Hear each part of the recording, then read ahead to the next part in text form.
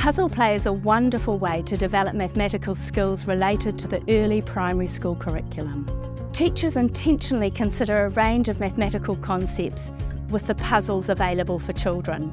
Concepts such as seriation, counting, geometry and shape, number and pattern recognition are all realised through puzzle play. While children play with puzzles, teachers will often add language that links to the school mathematics curriculum.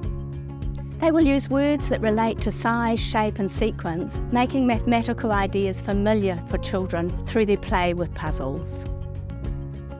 Puzzles are an enjoyable way to begin to learn letter recognition, supporting future learning towards reading and writing. Puzzle play can also give an opportunity for children to learn about social studies ideas, when the picture puzzles relate to ethnic culture, everyday living and at times local landmarks.